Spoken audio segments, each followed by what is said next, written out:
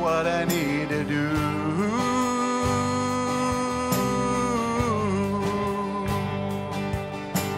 You can do more in my waiting than I can do in my doing.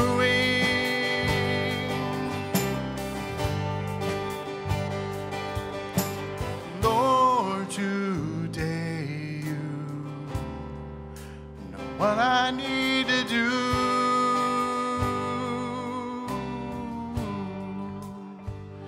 But you can do more in my waiting than in my doing I can do.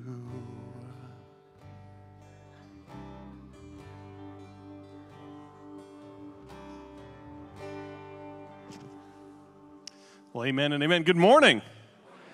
I'd like to welcome you here to Hanfield United Methodist Church here on Sunday, the Lord's Day. I trust you're glad to be here in the house of the Lord this morning. Amen? Amen. Well, it is good to be back with you today as we're gathering this morning. I just spent the last probably 8-9 days at a camp meeting in Michigan. I was a youth evangelist there, and so I was telling somebody this morning that I felt like a real Methodist preaching at a camp meeting. I've been faking it this whole time, but now preaching at a camp meeting, I was like a real Methodist. So, and it was an excellent time. And I was telling somebody else, like I'm both simultaneously super exhausted and also pumped up at the same time. How does this work? I don't know. So today, before we begin our worship service, I would just want to highlight a few announcements. First, I'd like to say, if you see the red books on the end of the aisle, I'd like to make sure that you have the opportunity to fill out some information, fill out information, register your attendance here, and then if you're visiting with us, we want to especially welcome you and make sure that you fill that out and put your contact information in there that you would like us to have, and then we can make contact with you, and you can be more aware of all the things going on in the life of the body and the opportunities we have both to serve and to grow here at Hanfield. I want to highlight just a few things that are in the email newsletter, which again, if you don't receive the email newsletter, just make a note of that in the attendance pad, and we can make sure you get signed up for that. It usually comes out every Friday, just with the different things that are going on in the life of the church. I want to highlight a few of those. One would be, if you see on the front, there's a big front page there. We have a strong connection with Allen Elementary, as many of you are aware. And one of the things we do for them every year is to purchase school supplies and drop them off. You saw the display out there and in the entry hallway, and you see the different lists of school supplies that they need that they can have on hand. So I want to make sure that you see that and can purchase some things on that list and bring them out there, and we can make sure that they get to the school. And then also I want to highlight a lot of things going on this evening. So first, I want to talk about the Grant County Youth Rally. All the churches in Grant County have been invited to the Grant County Youth Rally this Sunday, which will be July 31st at the Splash House from 7 to 9 p.m. So if you have youth or no youth that you would like to come, you can bring them. There will be a time of fellowship, worship, and hearing the Word of God as the youth of Grant County come together. And I also want to say, just because Derek hasn't said it, that really Derek was one of the primary initiators of this event. So we're very proud of him for that. Yeah. We're going to embarrass him that way. And the other thing I want you to do is, as it even says here in the newsletter, I want to encourage you to be in prayer for that. Because if it's just an event where it's fun and kids come to it, like that's great. There's wonderful. There's nothing wrong with that. But we want it to be an event where the Spirit of God works and moves, where both there's a unity that comes and churches working together, and then also there's God is able to speak to kids' lives where they are. So that's our prayer this evening. I invite you to continue to pray in that way. Before that is it from 7 to 9. And at 5 p.m. Here, we're having a congregational meeting. You should have received a letter, you should have received an email, and we've been announced for several weeks. An informational meeting regarding the situation of the United Methodist Church and the disaffiliation process in which Hanfield has now been engaged. So it's going to be kind of the final informational meeting at 5 p.m. So you can come with questions. We're going to have a few more, maybe some answers. We're going to have a few more. Some more information to share, and then also a time to answer questions. And that is in preparation for next Monday. So it's not on a Sunday. Next Monday, August 8th, is our church conference at which we will have a vote to disaffiliate or not. So I invite you to come to both of those things, and that will be at 7 p.m., I believe. Is that correct? The meeting next. So 5 p.m. tonight, 7 p.m.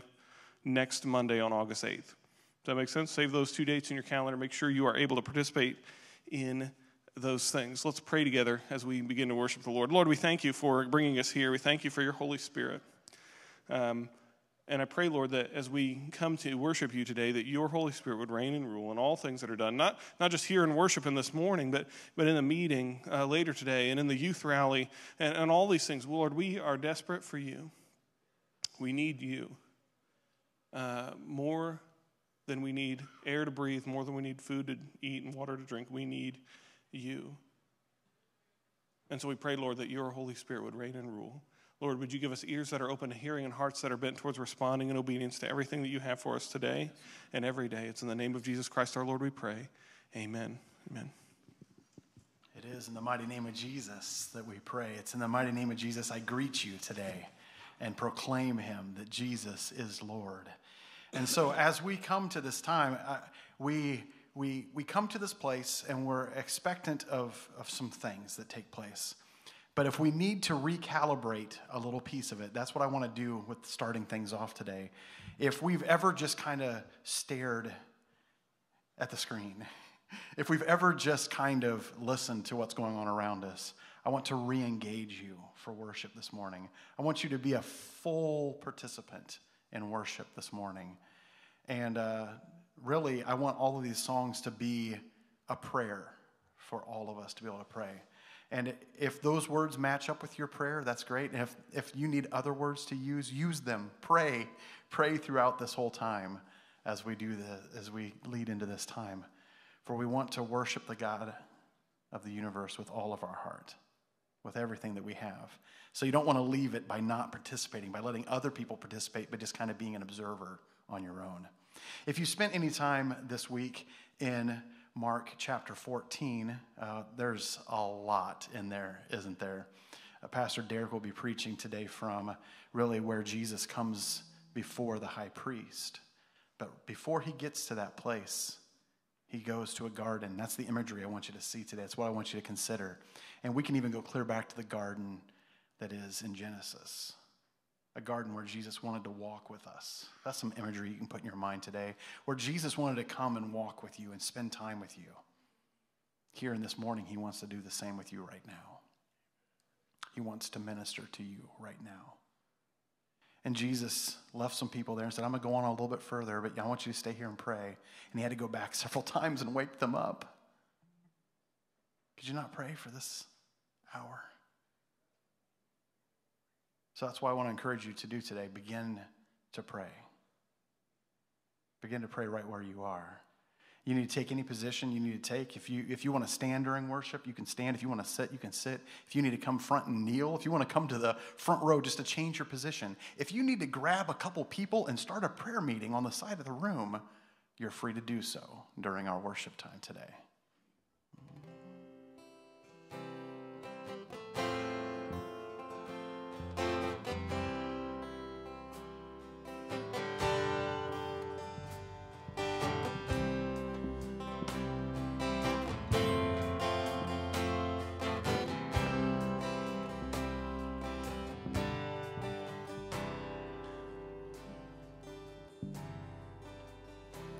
Sweet hour of prayer, sweet hour of prayer, that calls me from a world of care and bids me at my Father's throne make all my wants and wishes known. In seasons of distress and grief, my soul has often found relief and oft escaped the tempter's snare by thy return, sweet hour of prayer. Just talking to him right there in your own heart, in your own mind. Sweet Hour of prayer, sweet hour of prayer, the joys I feel, the bliss we share, of those whose anxious spirit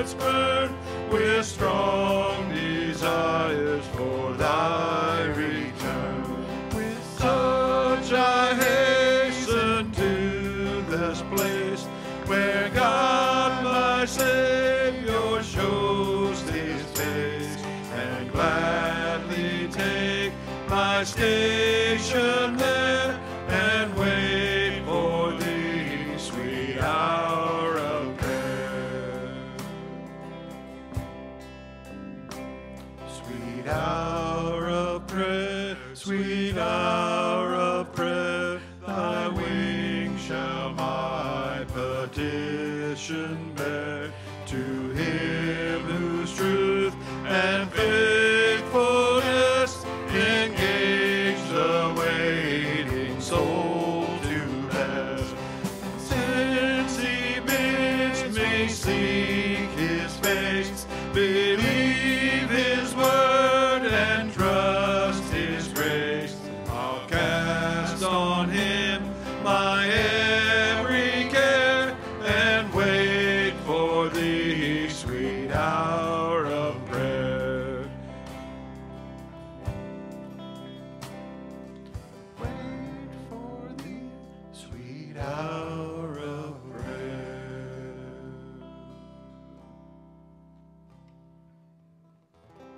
No place I would rather be. No place I would rather be. No place I would rather be than here in your love, here in your love. No place I would rather be.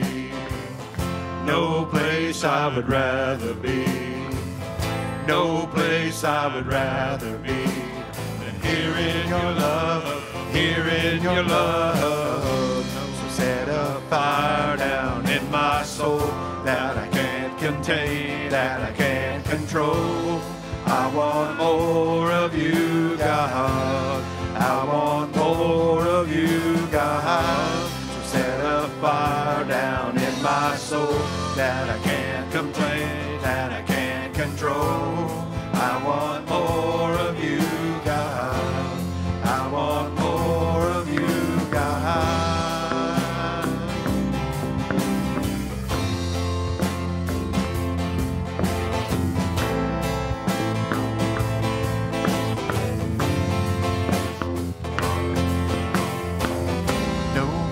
I would rather be. No place I would rather be. No place I would rather be than here in your love, here in your love. No place I would rather be. No place I would rather be. No place I would rather be. Here in your love, here in your love. Set a fire down in my soul that I can't contain, that I can't control. I want more of you, God. I want more of you, God. Set a fire down in my soul that I can't contain, that I can't control. I want more of you, God. I want more of you, God.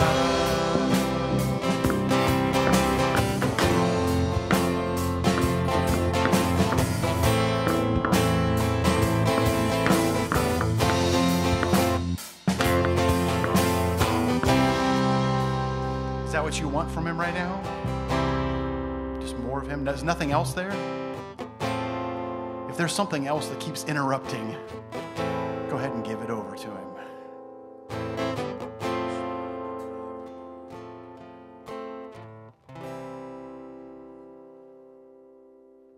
Heavenly Father, we hand this to you. All the other attention, all the other things that are distracting us, whatever else is popping in our mind, we turn it over to you so that we can be fully attentive to your work here today. Let us hear from your Spirit.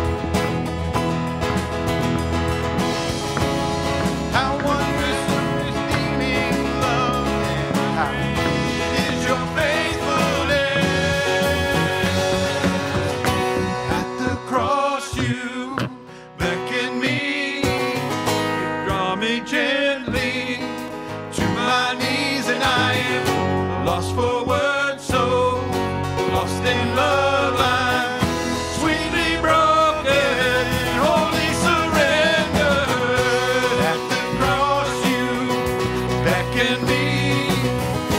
Draw me gently to my knees, and I am lost for words, so lost in love. I'm sweetly broken, wholly surrendered.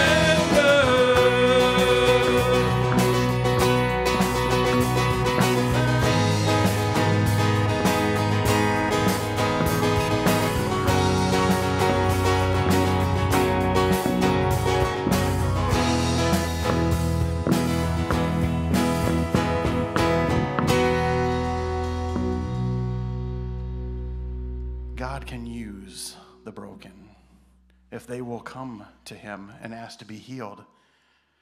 Not when you choose to continue to be broken and ignore him, but he wants to bind you up. He wants to meet you in that place of prayer and to set you right. But sometimes it hurts. Sometimes it hurts to set those bones. Sometimes it hurts to get those things that are out of place and put them right before the Lord. But we have to do it. We have to say, God, we want your will.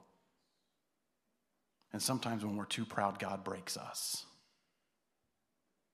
So watch out for that too. But it's the best place you can be in.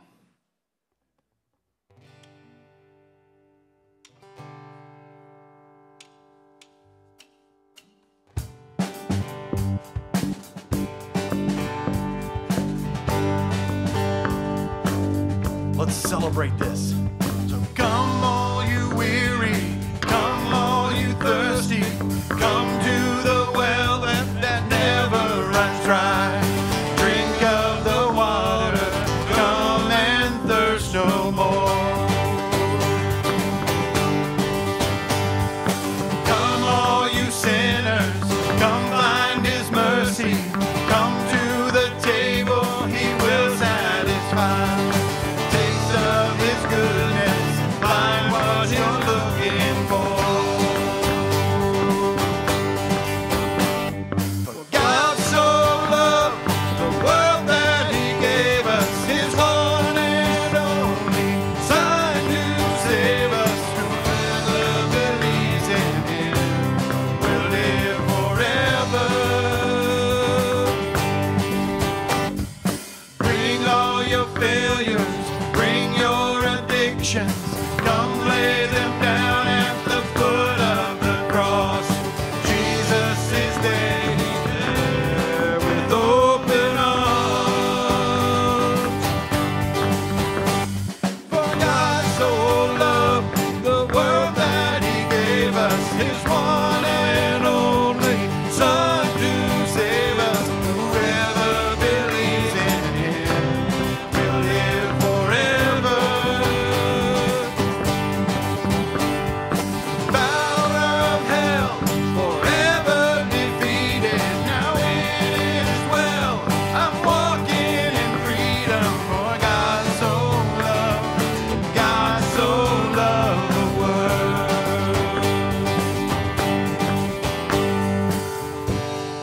That's worth praising him about, isn't it? Amen. Just let that praise ring from our mouths. Let your heart overflow and spill out on the people around you.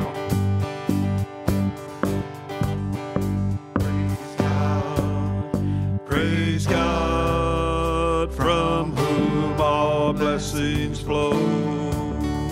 Praise Him for the wonders of His love. Praise God, from whom all blessings flow. Praise Him for the wonders of His love, His amazing love. For God so loved the world that He gave us His one and only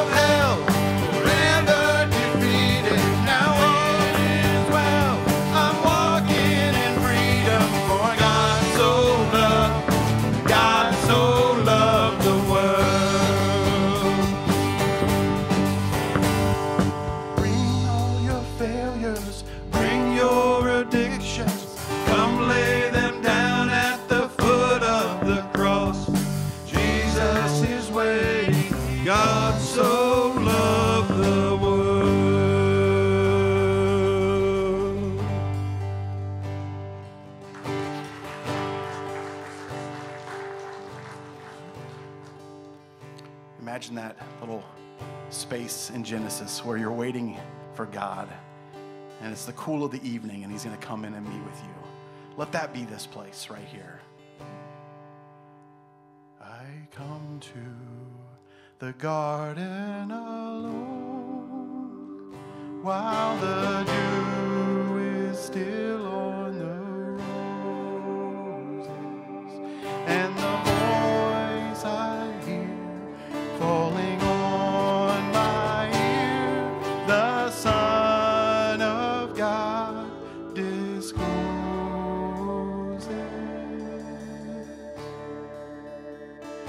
And he walks with me, and he talks with me, and he tells me I am his own, and the joy we share, we tarry there, none other has ever known.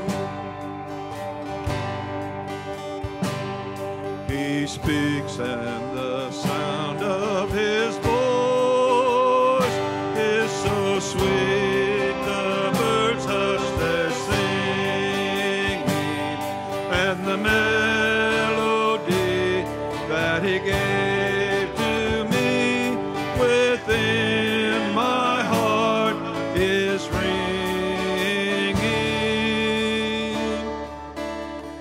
And he walks with me, and he talks with me, and he tells me I am his own, and the joy we share as we tarry there, none other has ever known. I'd stay in the garden with him, though the night around me be falling, but he bids me go through the voice of woe. His voice to me is calling, and he walks with me, and he talks with me, and he tells me I am his own, and the joy we share as we tarry there, none other has ever known, and the joy we share as we tarry there, none other has ever known. Father, indeed, we thank you for those words we've just sung and the ability we have to know you and to walk with you and to talk with you and to experience you along the way. Lord, as we come into this time of prayer, I pray that your Holy Spirit would continue to speak to us in that way. It's in Jesus' name we pray. Amen and amen. You may be seated. Well, I just want to invite you that as we come to this time of prayer, as is our custom here at Hanfield, if you have a particular need or a burden, a need for prayer in your life, there's something going on that you need some people to come alongside you and pray with you and be lifting up, to be lifting you up in prayer for whatever that need is. I just want to invite you to stand where you are, and people can come around you and maybe place a hand on your shoulder or just stretch their hands out toward you and be lifting you in prayer for whatever that is. If you have a need this morning, would you stand where you are? Father, we thank you as we've just sung these words of the fact that we can walk with you. And so when we go through the seasons of night and the darkest woe, that we can walk into those things with you. And that brings us all the peace and comfort and joy. Because as we sung just a few moments before, that it was because of your love that you sent your Son, Jesus Christ, to make a way for us where there was no way, to pay a debt that we could not pay.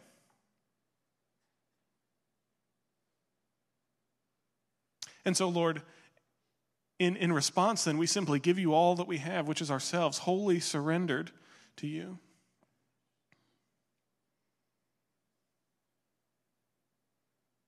And we give you praise and thanks that you, looking at our offering for you, which pales in comparison to what you've given us, and you receive our offering of ourselves as a worthy and worthy sacrifice for you. So we thank you, Lord, for that. Lord, I ask because we know that you love us, and because of that we have confidence. And so I pray particularly for the needs of this congregation, particularly for those who are standing, who have a special need for you, perhaps a burden there for themselves or someone else. And I pray, Lord, that you would begin to work and move, perhaps even in this hour of worship, and certainly in the week to come, Lord. We ask you to work and move and show your faithfulness. Lord, we know you're always working. We know that you know our needs, but I just ask for an opportunity to see your work. So I pray that whatever the situations, for those who are standing, for those who are not standing but wish they had, I pray that you would fill them with your Holy Spirit and work in a way that only you can. Lord, truly, only you can meet our needs.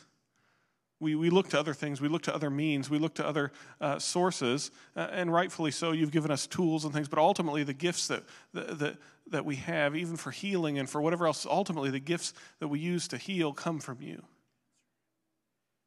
Come from skills or come from knowledge that comes from you. And so we give you praise and great anticipation for what you will do. Lord, as Derek comes to and preach to us in a few minutes, I pray that you would fill him with your Holy Spirit in a powerful way. Give him an anointing. And may we be ready to hear what it is that you have to say to us this morning. And not only hear it, but then respond in obedience.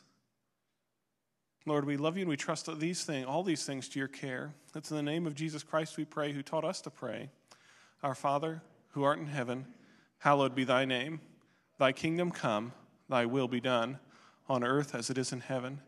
Give us this day our daily bread, and forgive us our trespasses, as we forgive those who trespass against us. And lead us not into temptation, but deliver us from evil. For thine is the kingdom, and the power, and the glory forever. Amen. Amen. You may be seated. Well, today we're going to continue in a time of prayer here for a moment, and we're going to continue to do so by we've been in a season of membership, if you will. We've had several youth that have gone through the confirmation class. If you remember, just a couple weeks ago, we had a whole slew of people that had either gone through youth that had gone through confirmation, or adults who were coming to join the church, and we're going to continue that today and even into next week as well. So I would invite those who are here, who are I saw several of you that are either the youth that were being confirmed or that were adults that were joining. If you'd like to come forward now and join me up here.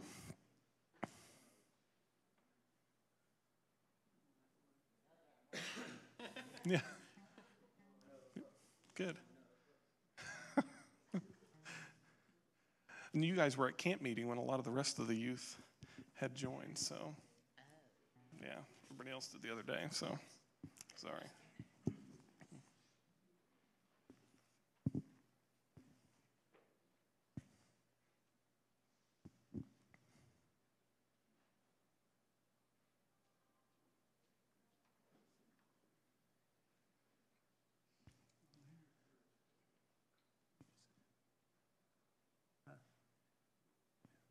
No, I'm all right now. Okay.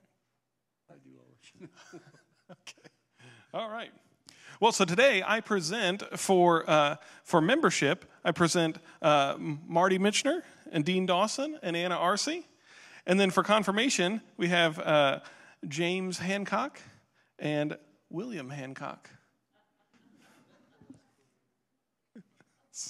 And it's been a pleasure to get to know some people coming through, going for both the membership class, spending time with people talking about kind of the history and tradition of our church, and then also for the youth especially, hanging out with them for a little bit, and just we have a great group of kids here at Hanfield.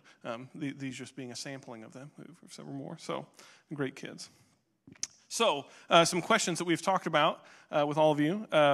I want to ask you some questions, and then I'll have a question for you all as well.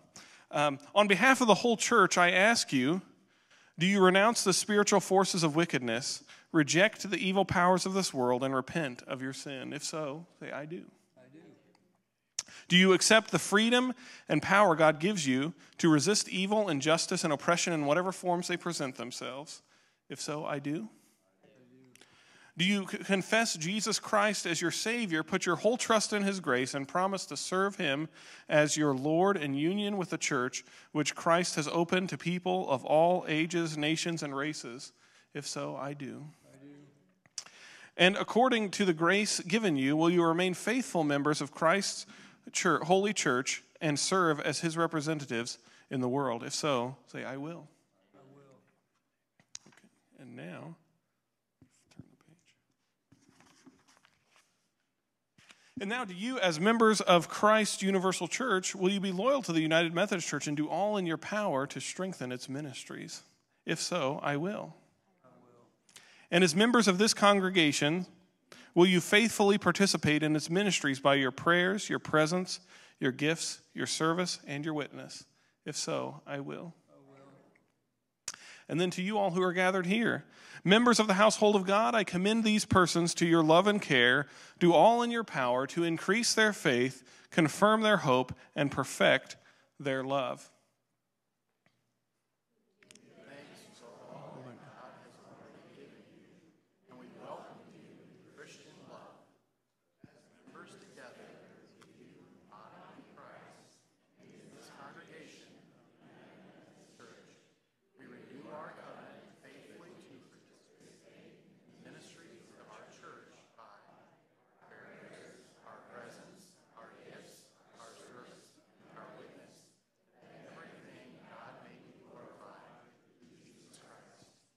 Amen. Can you give these folks a round of applause?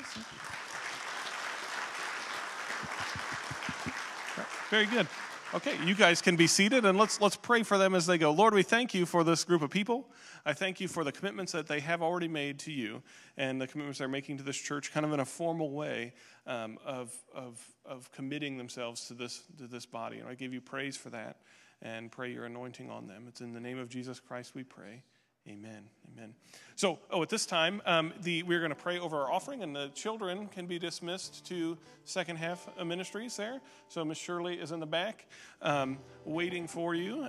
You can be dismissed. Let's pray over the offering and over the children as well. Lord, I thank you for all the blessings you've given us, and these children being chief among them. Pray you would fill them with your Holy Spirit today, that you would help them to have ears that are ready to hear and hearts that are open to learning about the things of you. I give you praise for the work that you have done in them and that you are doing and that you will do. And Lord, we thank you for the offering that has been given or that will be given, and ask that you would help us to be good stewards of that we might use that to further your kingdom.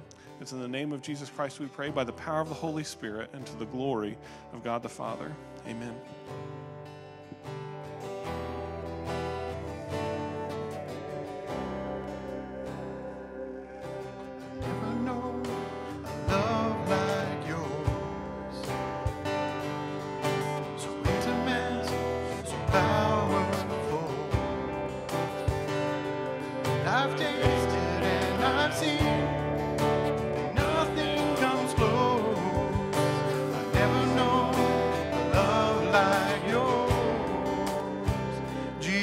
Your name is power, it's breath and living water. Your spirit guides me to the heart of the Father. Let your praise ring louder every day and every hour. Your spirit guides me to the heart of the Father. I've never felt at home like this. Like a child, so innocent, and I'm safe inside your arms, 'cause you won't let go. I've never known a love like yours. Jesus, your name is power, it's breath and living water. Your spirit guides me to the heart of the Father. Your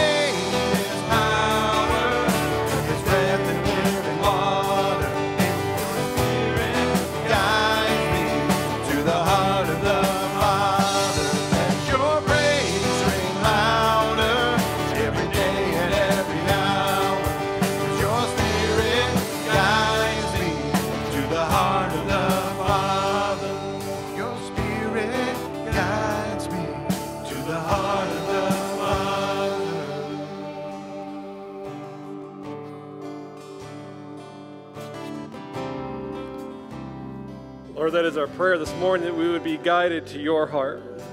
So Spirit, come, be amongst us. Fill this place and fill our lives. We give you praise and thanks for today, and we love you in Jesus' name. Amen. You may be seated. Well, this morning we're going to turn to the book of Mark. It's our second to last sermon in our Mark series. We've spent quite a while going through this and have taken a couple of breaks. The past couple of weeks we have not been studying Mark, because 2 Sundays ago was VBS Sunday, and then last Sunday we had the Dunbars with us giving a missionary update. It was great to meet them and to hear from them and to continue to partner with them in their ministry. So this morning we're going to pick back up in Mark, and we're going to be in chapter 14, specifically verses 53 through 65. But before we get there, there's a lot going on in the beginning of Mark that's leading up to that point. We're going to take a look at that and see how we get to where we are. So in the beginning of Mark 14, we read the account of Jesus and the woman who pours an expensive jar of perfume onto him. She pours it on his head, and some who are there, they get really upset with her. And in verses 4 and 5, we read this of Mark 14. Some of those present were saying indignantly to one another, "Why this waste of perfume? It could have been sold for more than a year's wages and the money given to the poor," and they rebuked her harshly. So those that are around there aren't too happy with this woman and what she's done, but Jesus defends her. He stands up for her and what she's done, saying that you will always have the poor among you, but you won't always have me, and she's anointed me in preparation for my burial. But it really doesn't sit well with Judas. In verses 10 and 11, we read this. Then Judas Iscariot, one of the 12, went to the chief priests to betray Jesus to them, and they were delighted to hear this and promised to give him money, so he watched for an opportunity to hand him over. Why? Why would Judas be looking for this opportunity to hand him? Like, surely he wasn't that upset about the wasted perfume, right? I mean, not that it even was wasted, but from his perspective, like that couldn't have been the thing that pushed him over the edge, right? I mean, it's just a bottle of perfume. So what is it? What is it that causes Judas to go and to do this? Well, this isn't the first time that Jesus actually mentions that I won't always be with you. Jesus talks to them about how he's going to die, how he's going to be handed over, how he's going to suffer. And surely that can't be what the Messiah is going to do. Like that can't be the Messiah. So there was an understanding among many Jews of that day that the Messiah would be someone who would be a military leader, who would come in and throw the Romans out of Jerusalem so that the capital of God's city could be reestablished, and they could have the Romans would be out and they would be in control there. So they're looking for a Messiah who's going to kick out the Romans so they can have control of Jerusalem, control of Israel. And there are many scholars who think that that's kind of what's in Judas's mind when he goes and does this. That he's going to force Jesus' hand, that Judas is going and he's trying to make Jesus the kind of Messiah that Judas wants him to be. How many times do we do that? We try to make Jesus who we want him to be. So Judas goes and he goes and agrees to look for an opportunity to hand over Jesus because, well, if the Romans come and arrest Jesus, surely if he's the Messiah, he's not going to stand for that.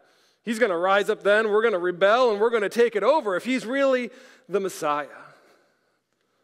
But that's not what Jesus does. And when Jesus doesn't do that, Judas regrets what he's done. He goes back and tries to give back the money, tries to give back the silver. He's filled with regret because he's tried to make Jesus who he wants him to be. But we can't do that. We can't make Jesus who we want him to be. We have to allow him to be who he is. But Judas agrees to betray Jesus, and then there's the Last Supper, the disciples sleeping in the garden when they should be praying, and Jesus being arrested as his disciples flee. And then we pick up in Mark 14 with verses 53 through 65 where we read this. This is a crowd with swords and clubs sent from the chief priests. We read about this in verse 43, so that's who the they are. They took Jesus to the high priest, and all the chief priests, the elders, and the teachers of the law came together. Peter followed him at a distance, right into the courtyard of the high priest. There he sat with the guards and warmed himself at the fire. The chief priests and the whole Sanhedrin were looking for evidence against Jesus so they could put him to death, but they did not find any. Many testified falsely against him, but their statements did not agree. Then some stood up and gave this false testimony against him. We heard him say, I will destroy this temple made with human hands, and in 3 days will build another not made with hands. Yet even their testimony did not agree. Then the high priest stood up before them and asked Jesus, are you not going to answer? What is this testimony that these men are bringing against you? But Jesus remained silent and gave no answer. Again, the high priest asked him, are you the Messiah, the Son of the Blessed One? I am, said Jesus, and you will see the Son of Man sitting at the right hand of the Mighty One and coming on the clouds of heaven. The high priest tore his clothes. Why do we need any more witnesses, he asked. You have heard the blasphemy. What do you think? They all condemned him as worthy of death. Then some began to spit at him and blindfolded him and struck him with their fists and said, prophesy. And the guards took him and beat him. This is the word of God for the people of God. So Jesus is taken to the high priest, and all the chief priests and teachers of the law, they all come together. And Peter follows at a distance. He doesn't want to get too close, but he wants to see what is happening. And did you notice what he does? He sits with the guards and warms himself by the fire. Now, Jesus is arrested at night. We know that after they've eaten the supper, after they go to the garden. And here it's got to be very late at night, getting cold, and they're sitting by the fire warming themselves. Now, it might not be unusual for someone to be arrested at night. I'd actually think probably more people get arrested at night. That would be my guess. I don't know. I don't have much experience in getting arrested or arresting people. But my guess would be that probably more people get arrested at night than during the day, I would think. But what is unusual, what is strange, is for someone to be taken to the high priest's house at night for a makeshift trial. Because police, that may be a 24-hour-a-day job, but the courtroom's open at night? If the judge was here, we could ask him, right? But they're not open in 24 hours for that. They have a set time, and this isn't even a courtroom that they're going to. It's the high priest's house. They're not going to a public place. They're going to a private residence. So it's an illegal trial. Even during Jesus' time, this is not how trials were to be conducted. It was a secret, unannounced meeting taking place at night, held in a private house.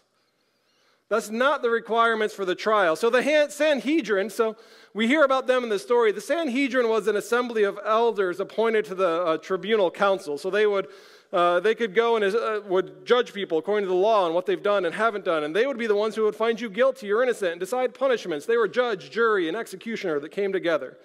And they actually had some guidelines established for how to conduct trials.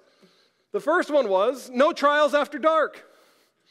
Because it's not a good time to hold trials at night. Not a good idea. So that was one of their first guidelines. Another one was that they were required to be held in a public venue. Jesus' trial here, they take him to the house of the chief priest, the high priest. It's an illegal trial. They're not even following their own rules on how a trial should be conducted. And what happens here? The Sanhedrin, the ones who have authority to judge, they're the ones who want to find evidence to put Jesus to death. You're in trouble if the people who are judging you have already decided they want to find some evidence to put you to death. But they cannot find any. And why can't they find any? Spoiler alert. There isn't any to be found. They can't find it. They don't know where it is. They can't find it. So people come in and they give false testimony. They perjure themselves. They lie on the stand. They can't even agree on what they're telling. This also violates the law of having at least two witnesses from the Old Testament. You had to have two witnesses that would see something that would agree on it, or else their testimony was thrown out. So it's just another way that this trial was illegal and should have been thrown out. And this leads us to the first of four significant things we see in these verses about the passion of Jesus. Now, when I say the passion of Jesus, you might have heard that phrase before, especially with the movie that came out, The Passion of the Christ. Maybe you've seen that movie. But the passion, sometimes it's referred to as the last week of Jesus' life, but really more specifically what it means is Jesus' arrest, trial, his suffering, and death. That's what the passion of Christ is, the arrest, trial, suffering, and death, and comes from a Latin word that means to suffer or to bear. So when you hear that word term, the passion of Christ, that's what this means. But the first thing here we see about the passion of Christ, his trial, arrest, and death, is that Jesus was innocent. People who are guilty, do people who are guilty need an unannounced secret trial that happens at night in a private home? No.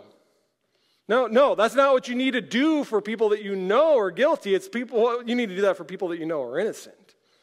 And the Sanhedrin, they know that Jesus is not guilty. They're looking for evidence against him, but they can't find it, so they try to manufacture it, and that doesn't even work. And then they try to have people lie about it, but they can't even agree on that because Jesus is innocent.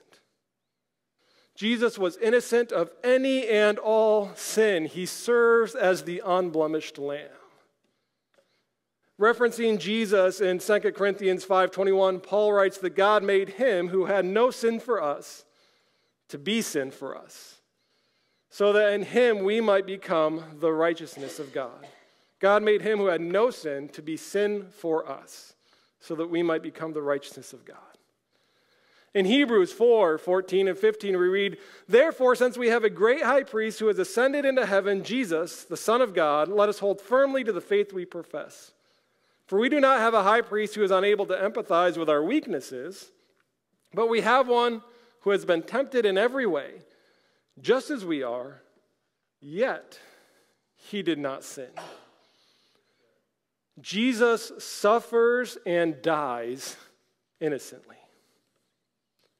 Continuing in Mark 14 with verses 60 through the first part of verse 61, we read, "Then the high priest stood up before them and asked, 'Are you not going to answer? What is this testimony that these men are bringing against you?' But Jesus remained silent and gave no answer." Now here, from a legal standpoint, if TV lawyers are correct, from a legal standpoint, Jesus does the right thing, right? Again, I don't have much experience with lawyers and them giving me advice on what to do, but if you're watching TV, what do the lawyers always tell their clients? Don't say anything. You've already said too much. To remain silent, to not incriminate yourself. So I think from a legal standpoint, Jesus does the right thing here. He remains silent. He pleads the fifth, right, essentially. Not that he's going to incriminate himself, but he refuses to say anything here. I'm just not going to say anything. He remains silent.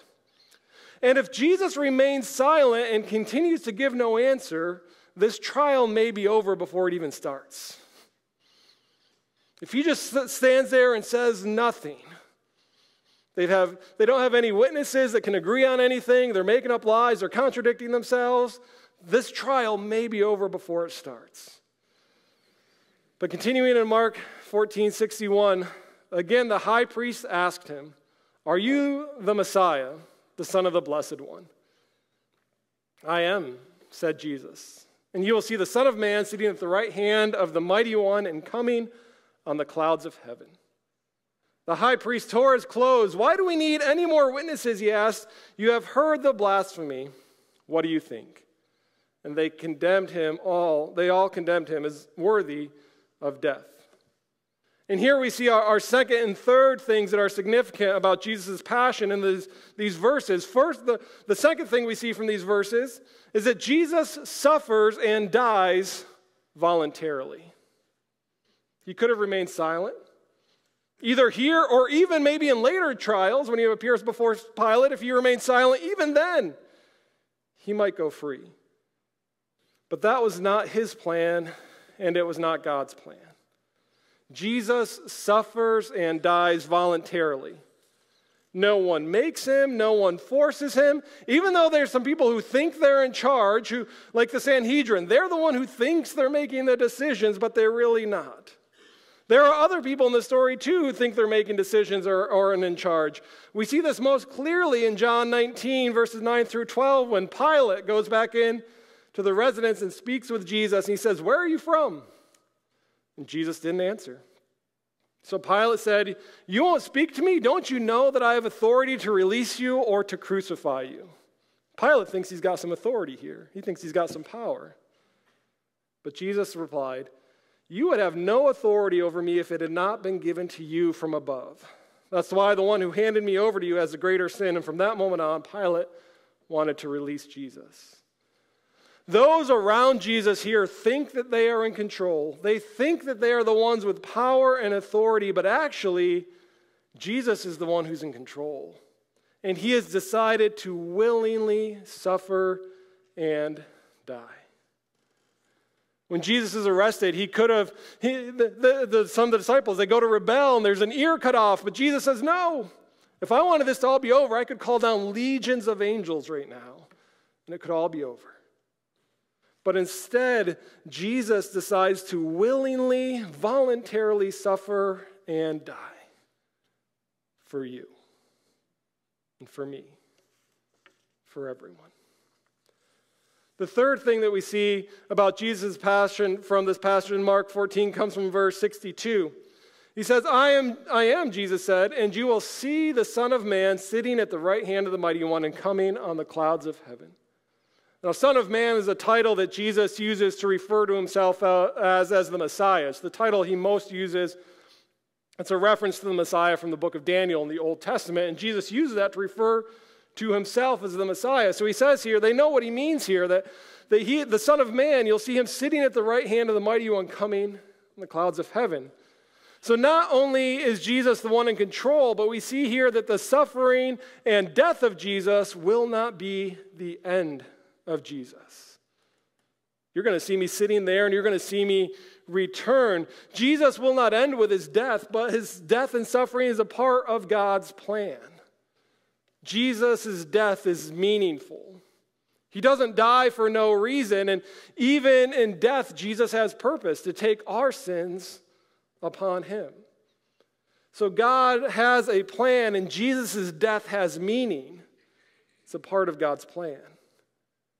Jesus dies meaningfully to take your sin upon himself as part of God's plan. And death will not and does not have the final word. Continuing in Mark 14, verses 64 and 65, they condemned him as worthy of death. Then some began to spit at him. They blindfolded him, struck him with their fists, and said, prophesy. And the guards took him and beat him. Here we see that after Jesus is condemned to death, he is blindfolded and punched, he is beaten.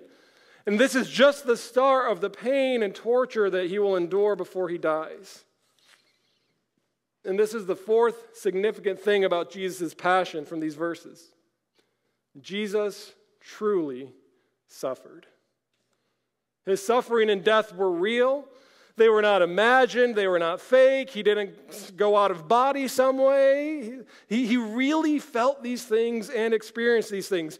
Jesus' death was real. He didn't faint. He didn't pass out. No, he was dead, medically dead. But why is that important? That Jesus actually truly suffered and died. Why is that important? Well, because without the shedding of blood, there is no forgiveness of sins. In the Old Testament, there's the animal sacrifice system that's established for forgiveness. But here, Jesus becomes the once and for all sacrifice, giving himself as the perfect, unblemished lamb. So if Jesus had not died, he would not have paid the price for our sins. He couldn't have just merely passed out or fainted. No, he truly suffered, truly died. So in Mark 14, verses 53 through 65, we see these four theological truths about Jesus' passion. That Jesus suffers innocently. He was innocent of all sin, the unblemished lamb. That Jesus suffered voluntarily. He was not a passive victim. He willingly laid down his life for others. And he suffered meaningfully. Christ's suffering and death were a part of God's plan, and a part that Jesus submitted himself to. A part of God's plan Jesus was submissive to. We see that in the garden account. Not my will, but your will. And Jesus truly suffered. Christ's sufferings and death were real. If they were not, there was no satisfaction for the penalty of sin, for the wages of sin is death.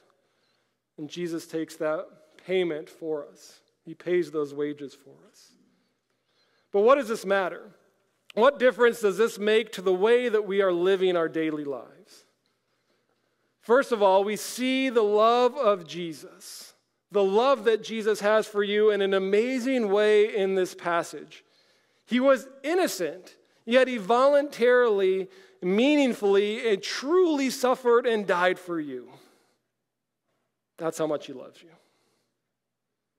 So when you don't feel good enough, when you don't feel wanted, when you don't feel pretty enough or strong enough, or when you don't feel like you're enough of whatever it may be, from Jesus' perspective, you are loved so much that he was willing to die for you.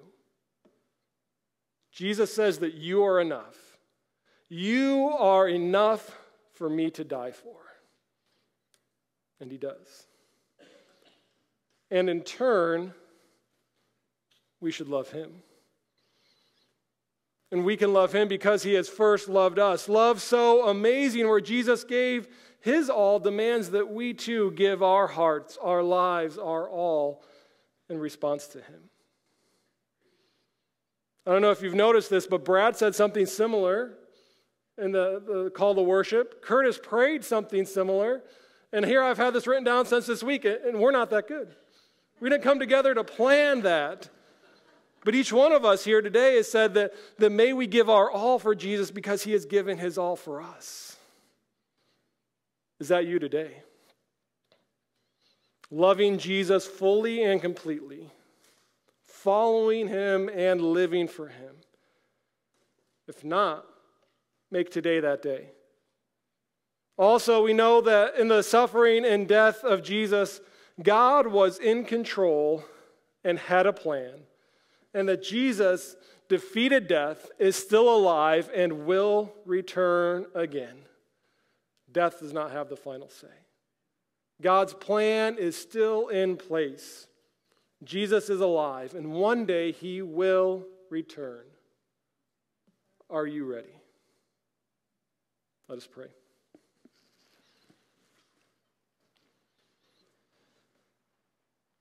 Heavenly Father, this morning we give you thanks. We give you thanks for Jesus, that you sent him to die in our place. And Jesus, we praise you this morning that even though you were innocent, you willingly, truly suffered and died for us. In return, Lord, may we offer all of us to you. So whatever it may be this morning that may be holding us back or maybe distracting us or whatever it may be, Lord, may you give us the strength to surrender it to you so that we can give you our all as you have given your all for us. In Jesus' name we pray. Amen. Today, know that Jesus innocently, voluntarily, meaningfully, and truly suffered for you. How will you respond?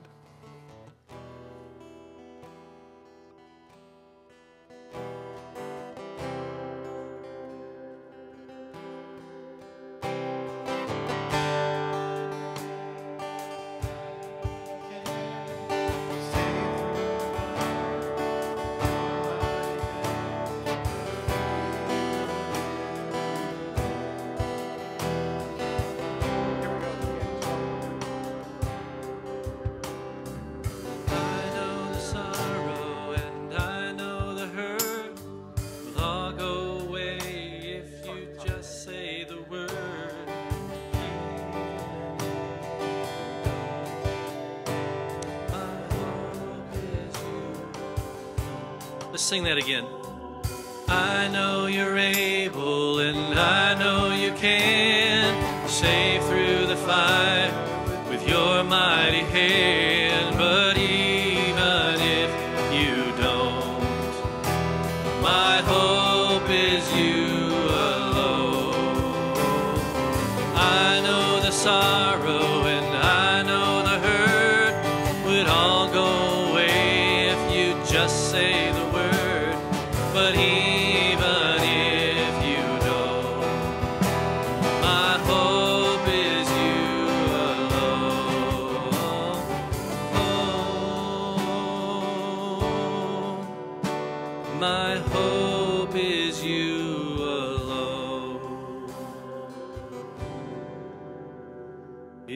is well with my soul. It is well, it is well with my soul.